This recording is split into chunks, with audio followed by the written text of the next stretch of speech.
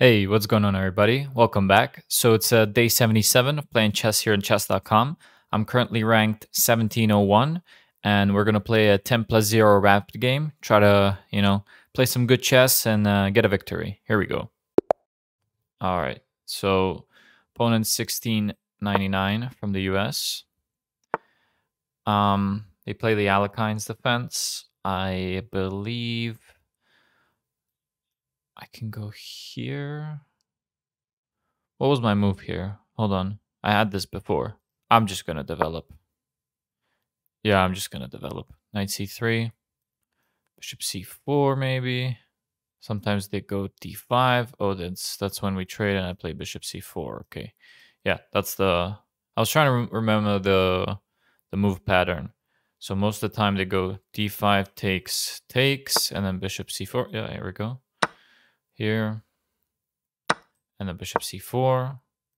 And I think queen f3 is the theory. All right. So I think knight out makes sense. d4 makes sense as well. Knight f3 pins me with g4, h3. I want to go for quick castles here. And then maybe play d4 after. Okay, let's go h3. Oh, he does take. Interesting. Okay. And he plays knight c6. So I can play... actually, I can't play d4. All right, so I'll just castle and then play d3. And then, yeah, just develop my pieces. d4, he just takes, and then I take. But I'm giving up my d pawn for the b pawn. It just kicks me out. Yeah, not sure about that. Could go check. You could block. And two pieces. Nah, I mean, that doesn't really seem to work out for me. So d3 seems like the better option. And maybe bishop g5, bishop f4. Maybe bishop f4 to threaten knight b5. That's what I'm thinking about right now. Okay, so yeah, d3 seems logical. Let's play d3.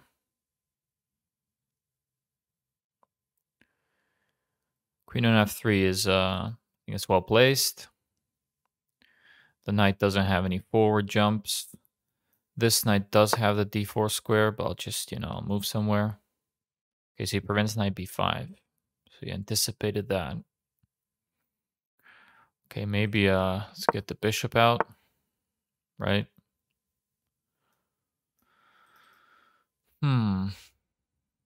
Actually, h6 was a6 was pretty decent move there. I should just put my my pieces in the center, I guess.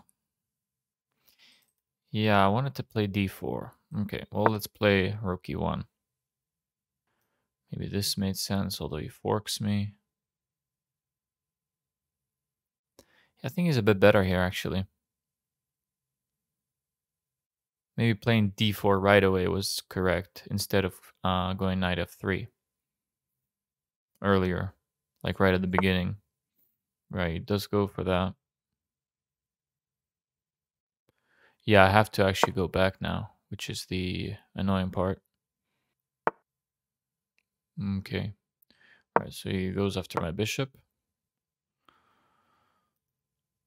Nothing I can do there.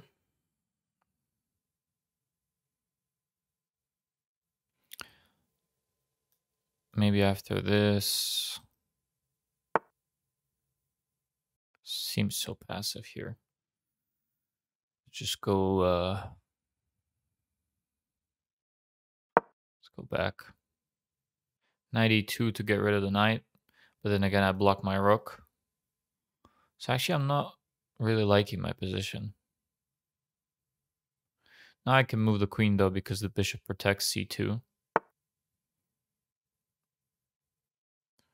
Okay, so he goes after my bishop. I should probably just take here.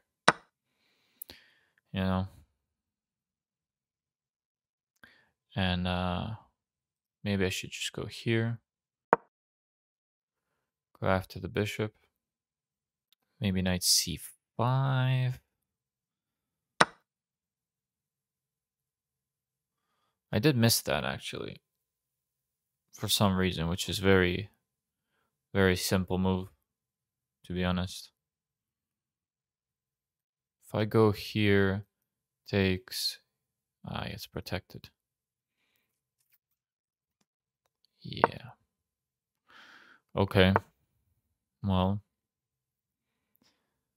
Now, here's bishop. I mean, no, I can just go back here. Where's the knight going? Can go back to d4. Okay, let's go. I mean, if I just go here, then I run into this. That knight move is really annoying, so I might just have to play like c3 or something.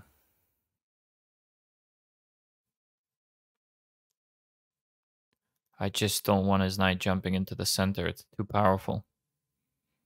Getting outplayed here. Getting outplayed. Okay, now go here.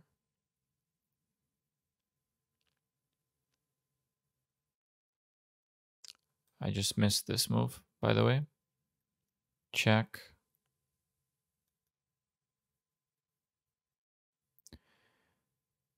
Yeah, not the best game by me. Wow. Yeah, I'm getting smoked here. Bishop is there. Can't do this right now. Go in here, push. Takes, seems okay. Let's put the rook in the center. This is a really annoying knight on f5. Wish I could get rid of it somehow. g4 just weakens my king quite a bit.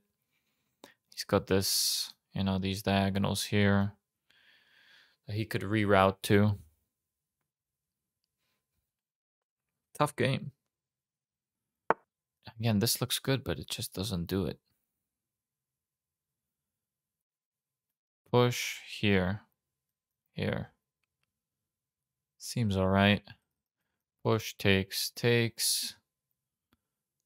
I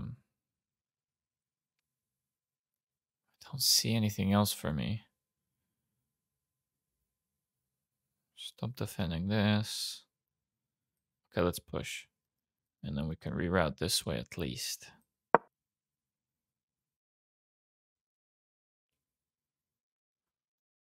c4, bishop c2. It's a bit closed on the queen's side, and he can't play knight d4. And then if he takes, I keep pushing and I try to break open on e6 or something.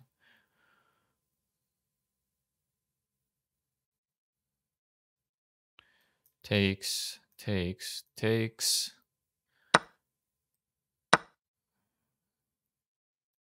It's gonna be pinned. And then I could maybe knight g3 attacks it. It goes here. Then this opens up.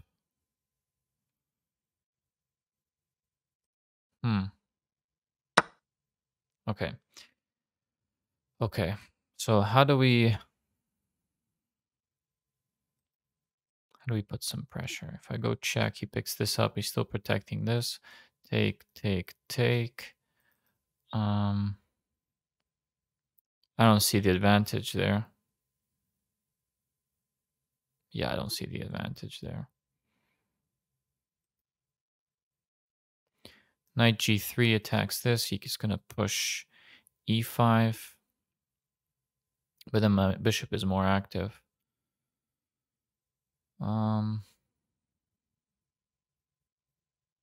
Okay, let's do this.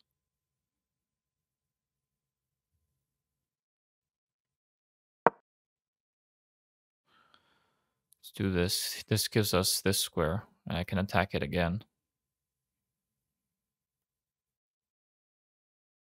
And then this sets up a mate threat.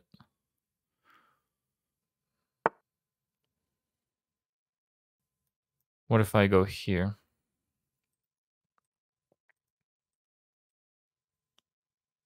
Does that work? This is protected, and he can't, like, check me and get away. Knight f5 is incoming as well. If he goes e5. He's up 2 pawns? What is he up? Yeah, he's up 2 pawns. Yeah, right. He won this pawn, and then he won a pawn in the center.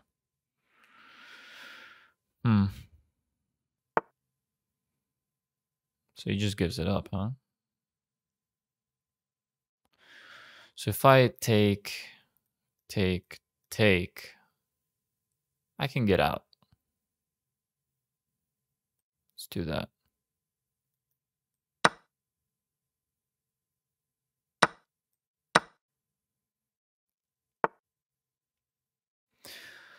Okay, now really wanna, I don't know if I should trade queens here. My back rank is a bit weak. Okay, let's go. Actually, let's go here. Let's go here. Just hide my king and 2 pieces for the rook. I want him to trade because then I'm looking at this, the g7 pawn.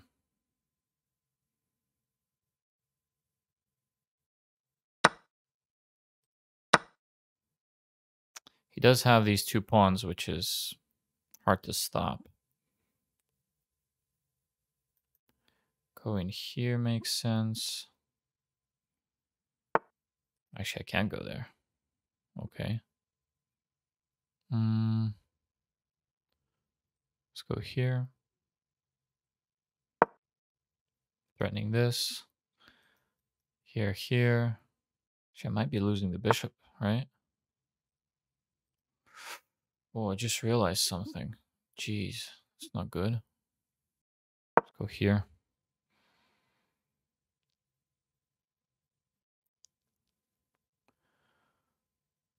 Yeah, I gotta give my bishop a square at least, right?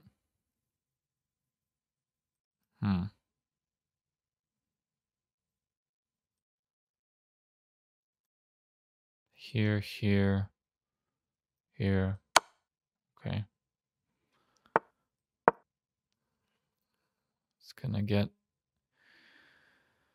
get funky. Let's go here. Yep. Okay, so let's go here. Yeah, this is not good. Ah, shit. I'm so losing this. Maybe I can, do something on time. Okay, took, which is not the best. Okay. Still have a knight. Just have to be careful. Go here. Okay, let's go here. Okay, let's go here.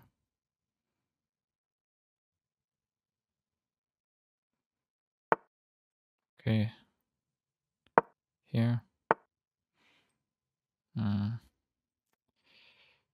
Like this. Oh, shit. I gotta give it up.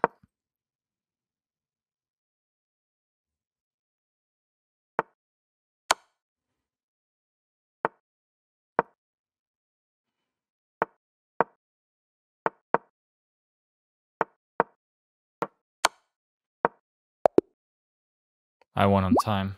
Jesus. Oof. Yeah, I wasn't winning that game.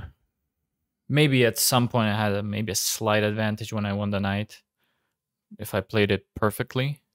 But let's take a look at the game review. Jeez. Yeah, 76 accuracy is not great. And I played like a 1750. So yeah, I knew this part. Okay, no, so knight f3 is theory. And I missed an opportunity here. Oh my god, this is why you should always look for tactics. 95, man. 95 sets up the mate. Yeah, bishop e6 is the best he has. And then he has this kind of thing where he can't really develop. And I'm already castled. So, okay, I need to remember this, like seriously. Bishop g4 after knight f3, which is the best move. Just, you know, 95. And if he takes the queen, this is mate. So d4 and knight f3 are pretty much interchangeable. All right.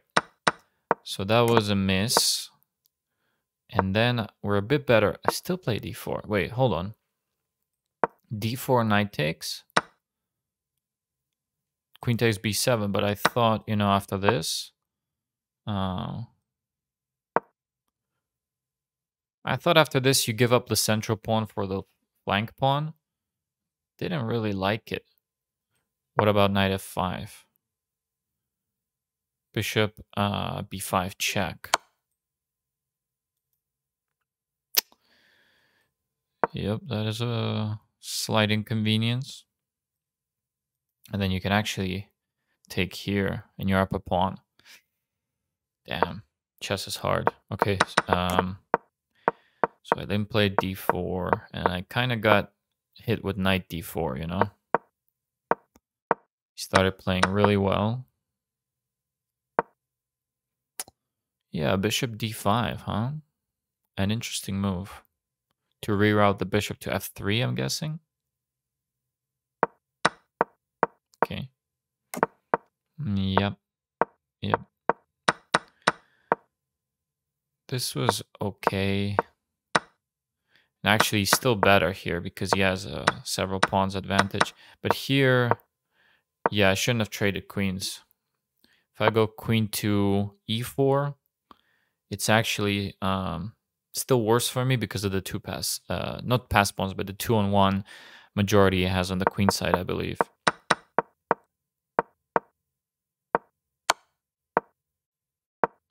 Yeah, here I'm just down. And I didn't see this. It's very hard to play this position with seconds on the clock, but yeah, if all I have to remember is after knight f3, which is a book move, to go knight e5. So over here, boom. Sack the queen, but, you know, you have checkmate threat. We still get the victory, although, you know, scrape through that game on time, but it is what it is. It was an interesting game, I have to say. Well, thanks guys for watching, and I'll see everybody tomorrow with another video. Peace.